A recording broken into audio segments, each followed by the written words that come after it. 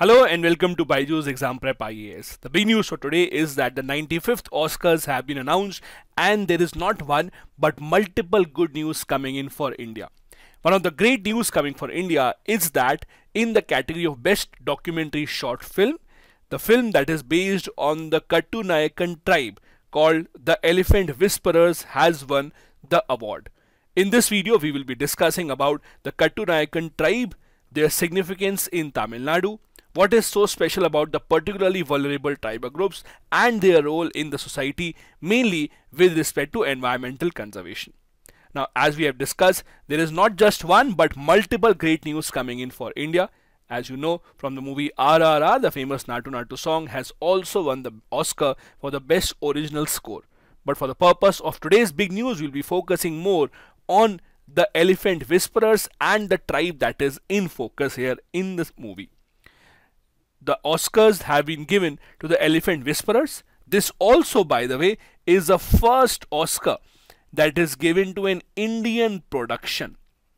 Now, do understand the difference. We have had multiple movies that are connected to India that have won Oscars in the past. You can talk about Slumdog Millionaire, you can talk about other movies as well. But the award for Best Movie to be given to a production that is based out of India, that has happened for the first time. That is why it is such a big movement.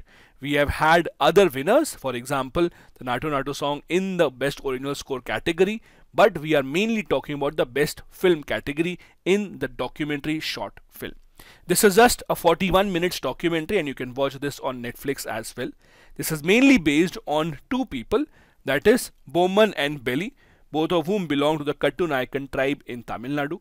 The story is based on how they protected an orphaned baby elephant, made sure that the elephant is protected from the poachers and the elephant is taken care of. The movie revolves around them and this elephant. This movie was directed by Kartiki Gonsalves, who is a well-known wildlife photographer, and it has been over 5 years in the making. As I said, this is the first ever Oscar for an Indian production, which is itself a big landmark movement for India. Now, the Kattunayakan tribe that is at the center of this movie is one of the 75 PVTG, that is one of the 75 particularly vulnerable tribal groups identified by the government of India. This tribe is mainly inhabited in parts of Tamil Nadu and Kerala. In Kerala, they mainly live around Wayanad and the Kozhikode district, while in Tamil Nadu, they live in Gudalur and the Pandalur taluks in the Nilgiris. The Nilgiri area is where the tribe population of this Kattunayakan tribe is in pretty large numbers. Mainly, they are still involved in hunting and gathering. They are also involved in agriculture of different types. They converse in Kattunayakan language, which is referred to as the Nama Bhasha, meaning that it is their own language. It is a part of the South Dravidian languages only, and it is very similar to many other languages spoken in Kerala and in Tamil Nadu. Now, this tribe, just like many other particularly vulnerable tribal groups, have been dependent on forests for their livelihood and for their sustenance for a long time. Traditionally, it is a forest that provides them food, drink, shelter and even job in some cases. Their primary occupation, as we discussed, is hunting and gathering for consumption and for trading purposes as well. They are known to cultivate items which are in large demand across the entire country, including the forest pepper, cinnamon, berries, leaves and even mushrooms in certain cases. As expected, most of the people in this particular tribe are not highly educated. For example, if you look at their literacy rate, you will see that literacy on an average is about 25%. So over 3/4 of the people belonging to the Kattunayakan tribe are not literate at all. However, the one good thing that you will usually see in the tribal groups across the country is that they do not have preference for a boy child or a girl child. In most cases, you will see the sex ratio of the tribal groups being very good. In this case also, as you can see, in the Kattunayakan tribe, their sex ratio on an average is 100 or even 101. Which is a good thing because in these tribes you do not see any preference for any one kind of child, which is something that even the other parts of the society can learn from them. The tribal population of the entire country is close to 8.6%. Amongst that population, we also have a group which are regarded as particularly vulnerable tribal group. As the name suggests, they are more vulnerable amongst other tribal groups, due to which the government of India has a responsibility of allocating more funds and bringing in better initiatives for them. It was in 1973 that the Debar Commission created primitive tribal groups called the PVTGs as a separate category, who are less developed as compared to the other tribal population. It was in 2006 that the government renamed the primitive tribal groups to particularly vulnerable tribal groups, that is the PVTG. Do remember, all the PVTG are a part of scheduled tribes only, but not all scheduled tribes would be considered as particularly vulnerable tribal groups. In 1975, the government of India identified such tribes as a separate category and declared 52 groups in 1993, and later on other groups were added. Right now we have 75 of these groups among the scheduled tribes, which are earmarked as particularly vulnerable tribal groups. Mostly the particularly vulnerable tribal groups have some common characteristics. They are homogeneous, they have a smaller population, not a very big population, they are physically isolated, they live alone, they do not really mingle up with the other people in the society, they do not have a very elaborate, considerable written language as such. They use primitive technology, and a lot of their hunting and gathering techniques are still something that have been followed for many decades now.